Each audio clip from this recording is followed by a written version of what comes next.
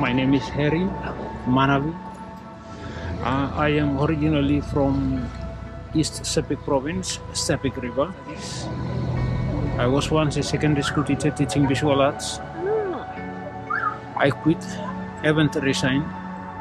I just love to paint, where I find satisfaction in what I do. It's not money, it's not wealth.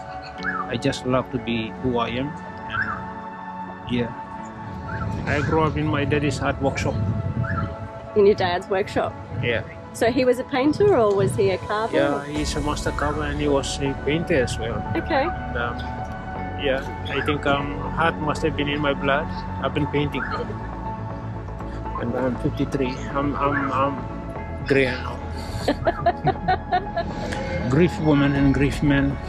We have a tradition in Papua New Guinea that when a loved one loses another, we get ourselves covered in mud, and it's a sign of respect, mourn.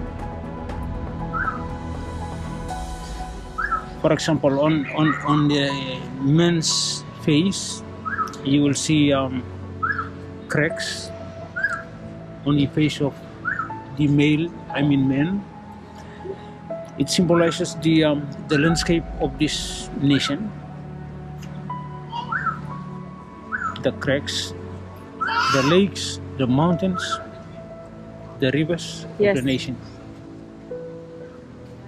I only have this one, my self-portrait. That's a self-portrait, yeah. Took me 9 months. 9 months? To come to my satisfaction. Yes. I am still not satisfied with what I've done, but I need to put food on the table. So